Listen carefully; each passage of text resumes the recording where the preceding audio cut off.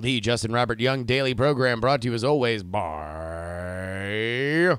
JuRYDaily.com. Do you want to support this show? I mean, look, if you're listening to this show, there's a good chance that you listen to it for most days during the week, right?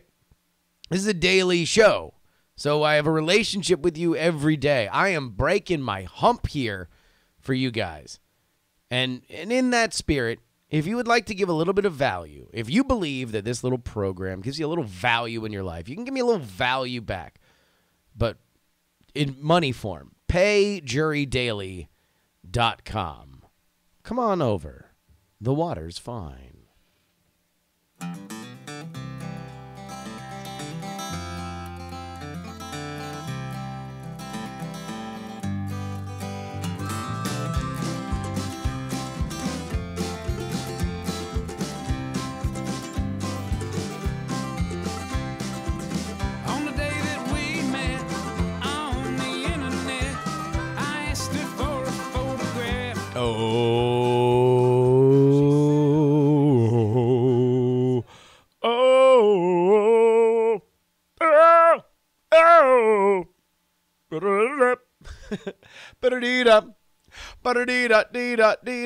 It's the terror of knowing what this world is about. I was reading the lyrics of that song. That's a dark fucking song. That's a really dark song, Under Pressure. I don't know. Hi, everybody. It's me, Justin Robert Young. I have a lot of things to talk about today, but mostly it's things that you guys talk about. It is Thursday. Thursday is when we clear out the mailbag. We settle up with everything that we've been talking about over the week, and we move into our signature segment that officially begins the countdown to the weekend. High thoughts. But we begin with the mailbag. Brett wrote in about casting a young Stan Lee. Casting a young Stan Lee. This is what we were talking about yesterday. Who will play Stan Lee in the inevitable biopic?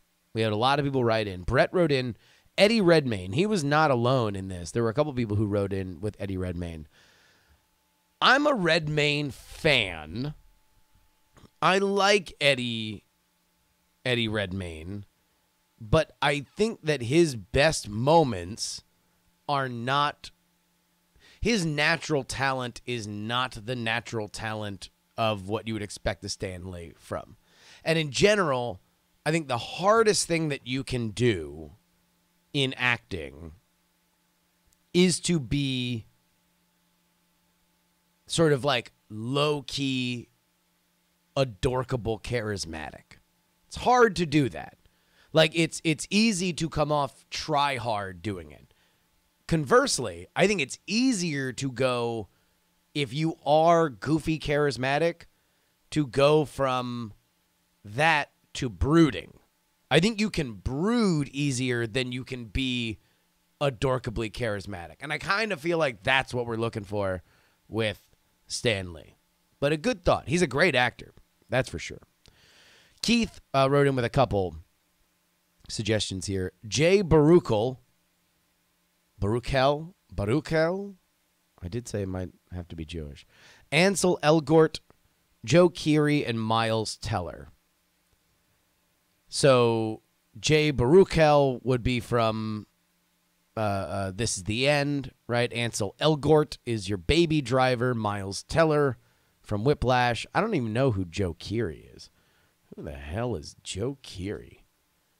Who the fuck? Oh, Joe Keery is fucking my fucking homeboy from Stranger Things. Joe Keery is he's my fucking floppy-haired new Emilio Estevez. I love Joe Keery. You want to know what? I'm not totally out on Joe Keery. I'm not totally out. You throw a little mustache on there. He's got a big old head of hair. He certainly is. He showed he could play kind of adorkably charismatic in Stranger Things. I'll tell you what, I'm leaving Joe Keery on that list. Senior Geek, switching topics real quick, talking about the nasty Disney shirts that we were asking about. Says, I work for Disney Anaheim Resort Transportation and Parking. One of my many roles involves loading guests headed to the park onto shuttle buses or trams. It's not up to me, but I'll often advise guests that their apparel may not make it through the front gate. This gets interesting around Halloween. I've had to let more than one Han Solo know that his dead-on replica blaster would not make it through security. My favorite was a couple's costume, however. He had on a T-shirt that said, Peter, Peter, and orange makeup around his mouth. The woman was dressed as a pumpkin.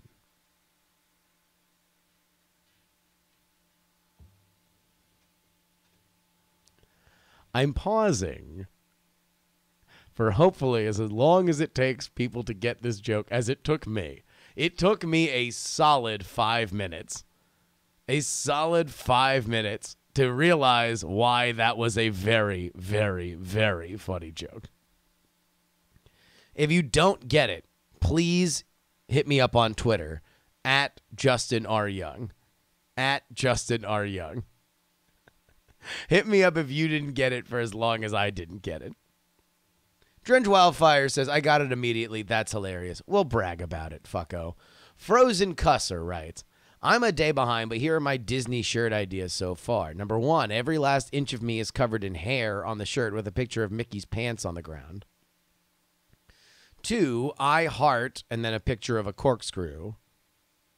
And 3, a picture of the Toy Story gang looking into a nightstand drawer. A speech bubble coming out of the drawer reads, Buzz. Now, here's the funny thing. The funny thing is that I introduced this Disney thing because it specifically has to be about drinking. It has to be drinking-centric because that's where the leeway comes in. And yet almost everybody who has written in has made it sexual on some level. Now, that being said, we have also gotten a few emails, and I've seen some stuff on social media of the gay day. Gay day at Disney has a lot of, as many Pride events do, have a lot of sexual innuendo, right? Like that is just an element of that culture that happens. I think my favorite one was somebody who said on Gay Day there was a couple's T-shirt that said, "Someday my prince will come," with some very interesting trailing dots, you know. Like the dot was very, very interestingly, you know, arcing and asynchronous. Keith writes, this was something that happened earlier in the week. Or maybe it was even last week. I was making fun of my wife, who's probably hearing this right now because she's homesick, that she says certain words, one word specifically, very funny to me. And that specific word is wolves or wolf. She does not say wolves or wolf. She says woofs and woofs. However, Keith came in and made a startling discovery. Keith writes, your beloved spouse is not alone. I found somebody who says wolves the same way she does, and it is none other than recording artist Sia.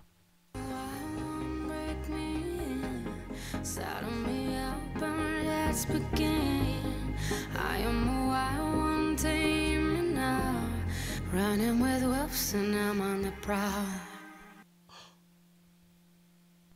Wait a minute. Some folks might remember another story that was told on this program. Ashley and I, specifically since we were in Japan, have very much loved to go to karaoke. But there was a very fun moment while we were in Japan where, look, we're out there. We're having a good time. Maybe there's a few too many imbibed. We were in Nagano, and it was only us and a lesbian couple from Vancouver. One of them was dressed like Jay from Jay and Silent Bob. The other had on what appeared to be a prom dress. It was a very weird scene. The only other person besides the four of us was a very, very, very patient barmaid who was enjoying these three, foreigners, all singing songs all night. When it comes to a certain point when my wife decides that she wants to sing Sia, which is odd because among singers with vocal dexterity, right, it's like Adele, Sia, like Whitney Houston. There are certain singers for which you're not going to do a good karaoke. You're not going to, because either you're going to have to do a bit, right? You're going to have to like sing it a certain way, but you're not going to come off sounding as good as they sound. But my wife was dead set on it and just literally loaded the playlist up with Sia songs. And then Keith sends me this.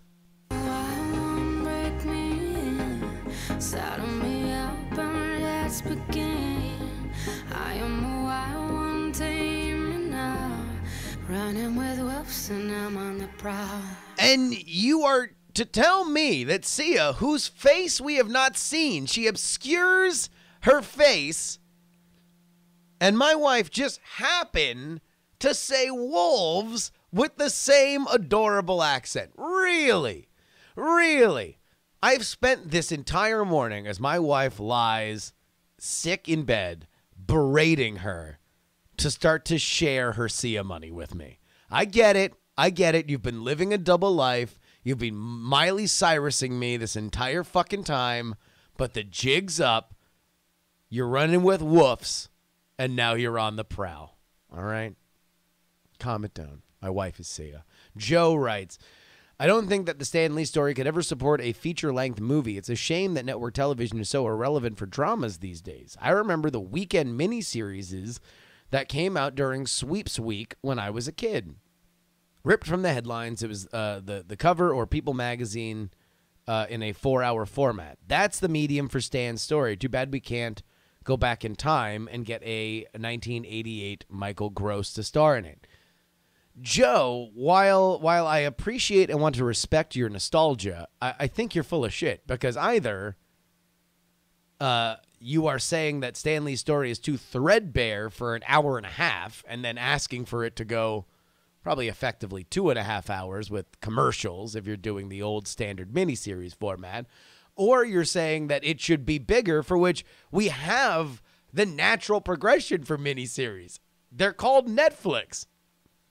Netflix original series are the natural outgrowth of those miniseries things. Now, those specific kinds of miniseries, the ripped from the headline kind of stuff, that's a format that could deserve a comeback.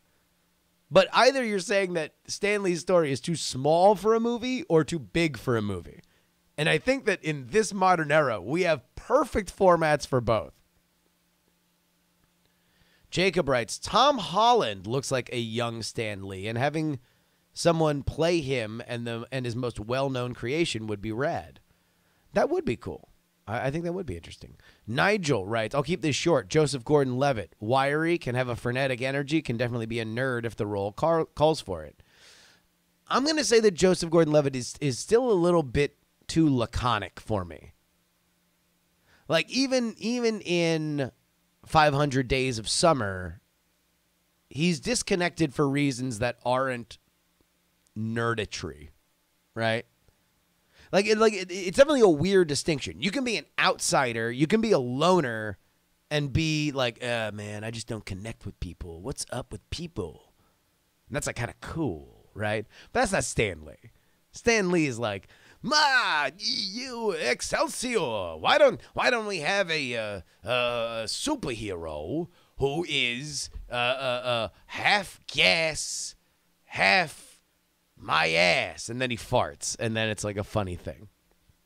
Tom Holland does look like a young Stan Lee, by the way. That is for real. Frozen Summers writes, and this is actually my favorite. I'd cast Andrew Garfield as 60s Stan Lee. He's got the wiry frame, Jewish heritage, and his current IMDb profile photo has a real Stan Lee vibe. Although anyone wanting to play Stan will probably have to fight Mark Maron in a steel cage to get the role. Look, Mark Maron's not getting it. Mark Maron's a grouch. It's not going to happen. But I like Andrew Garfield. I like Andrew Garfield a lot for a Stan Lee role. I do think he can play spastic. I do think that he can play a dorkable. He played a Spider-Man, so you get a little bit of that, little meta action in there.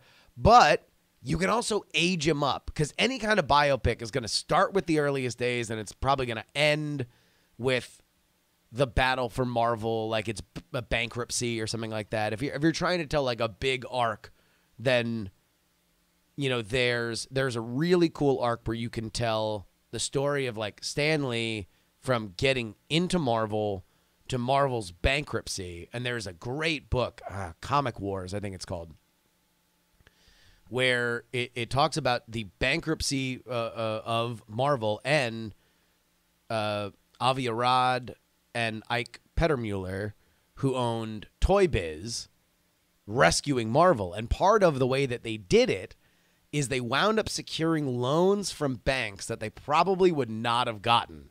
But they knew that all the guys who are actually underwriting the loans were gigantic fucking nerds.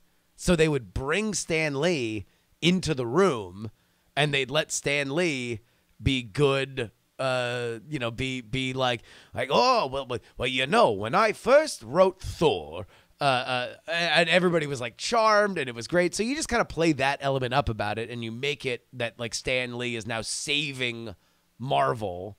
And I think that would be a great little biopic. You begin it with him breaking into the business, you end it with him saving Marvel, and then you always have room for the sequel where, I don't know, some other shit happens. But those, Andrew Garfield would be among the ones that came in. Among the ones that came in, I would think that was my absolute favorite. So big shout out to Frozen Summer for hitting the nail right on the head. But folks, you know what that means. Oh, yes. Oh. It's about time that we descended into the cutting edge of intellectual thought. Ladies and gentlemen, these are High Thoughts.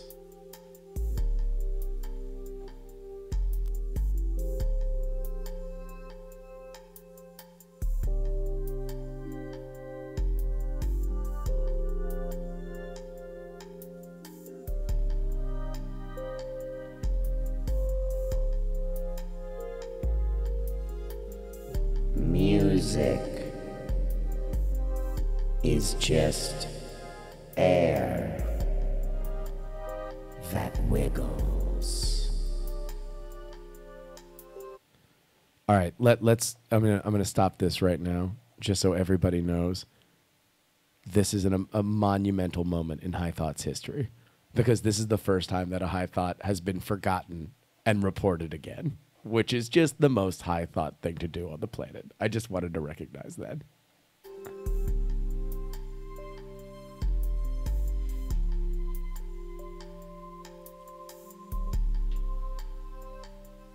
Is history stories we just tell when we're high?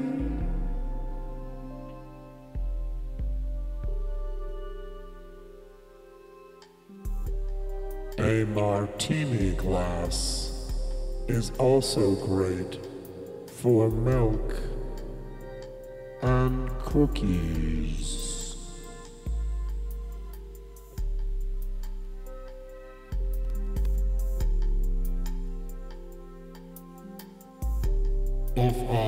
camel's hump is made of water, do they ever dry hump?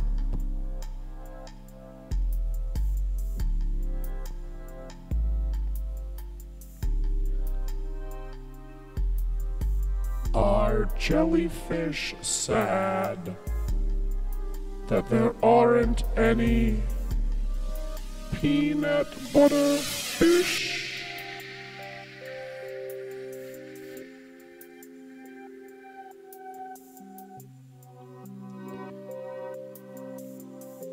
Astronomy is just long distance geology.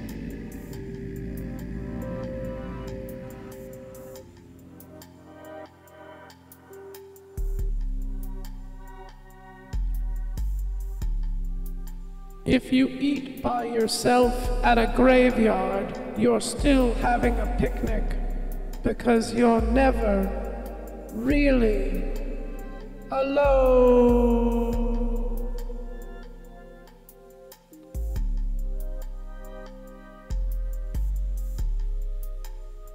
Since potatoes are grown from pieces of other potatoes, is it possible that we're all eating the same original potato?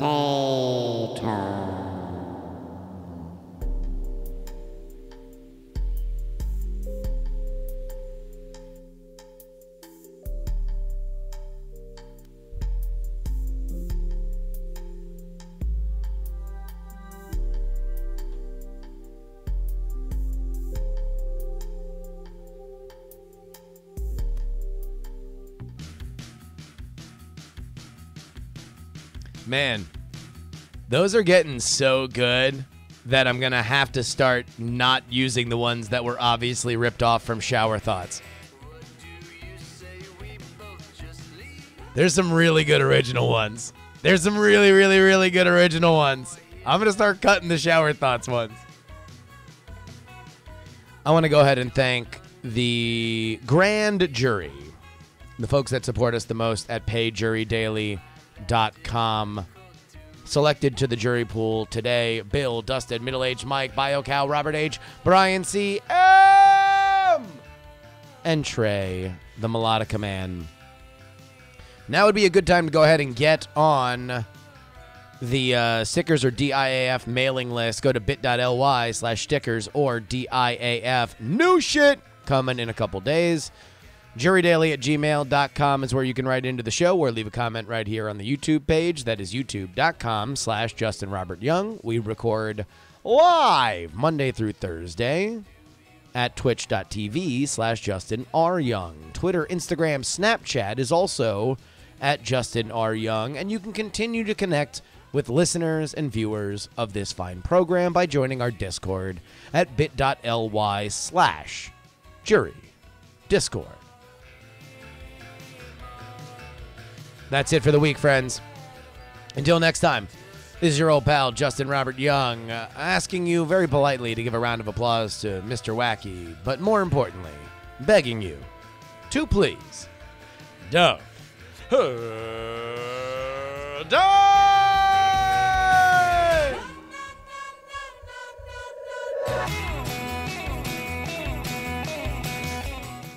Diamond Club hopes you have enjoyed this program.